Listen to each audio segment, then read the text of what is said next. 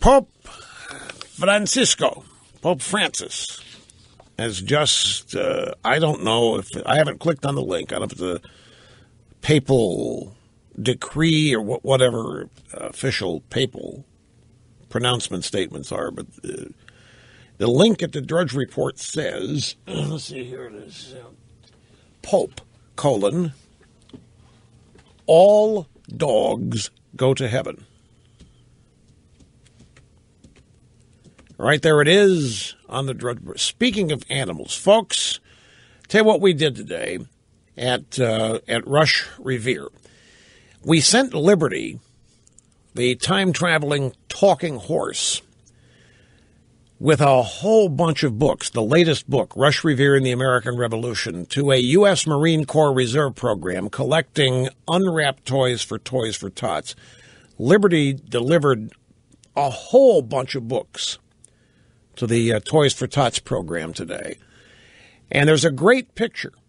There is a great picture that we have posted, a lot of great pictures from readers and families who are sending us videos and pictures all over the place at our Facebook page. But we've got a picture of Liberty actually delivering a box. Well, I mean, it's thousands. We have a couple thousand books, I think it is, to Toys for Tots today. And Liberty delivered them in a truck. And we've got a picture of this at facebook.com/Rush Revere. And for those of you who have children or grandchildren who read these books and love them and think that Liberty is their favorite character, this would be a good picture for them to see. In fact, it's Liberty who demanded that I mention this to you. Liberty demanded, he's out there, he's on Facebook, he's got his picture all over the place giving away books, and he wants you to see him.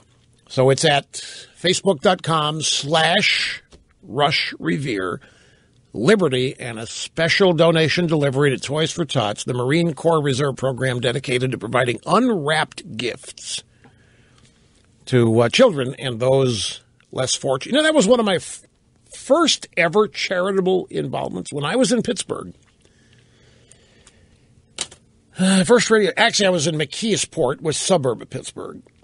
And the radio station had a, no, I take it back. This is not what the first was, KQV. Anyway, it was at I think it was the Monroeville Mall.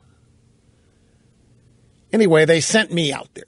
The station had an official relationship with Toys for Tots. And they sent me out to this mall for a couple hours. And it was Christmas time. It was in the mall. It was snowing outside. And for some reason, I've always remembered it. We had a Marine there in full dress uniform, accepting presents. People would go into stores and buy the gifts and bring them out and donate them to the Marines.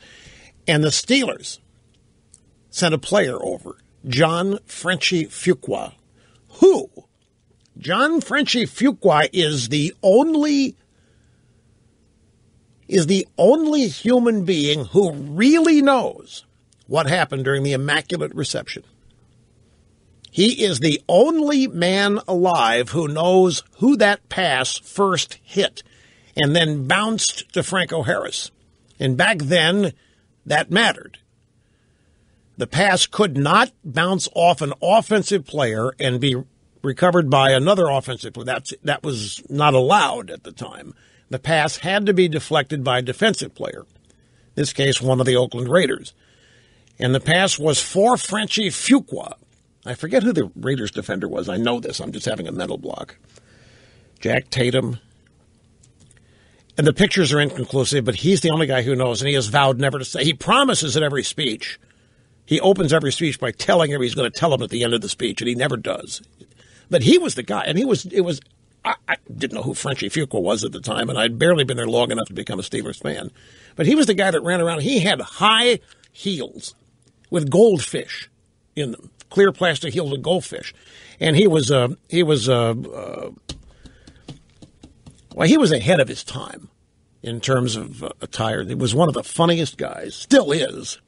But that was Toys for Tots. Is the point was one of the first charitable things that I ever had anything to do with, and it's always because it was seasonally perfect. It was snowing outside. It was in a mall. Everybody was happy. It was cold and wintry. It was exactly what you would expect for Christmas time, and everybody seemed to be generous and going into stores, buying things and bringing them and donating to the Marine that was out there in dress uniform. And there were a couple of players from the Pittsburgh Penguins. The hockey team showed up, too. It was a fun time. We all ended up going someplace for a beer afterwards. And it was, Frenchy Fuqua coming. I am John Frenchy Fuqua, introducing himself and pointing to the goldfish in his shoes. And that everybody thought that was a myth, but no. It was actually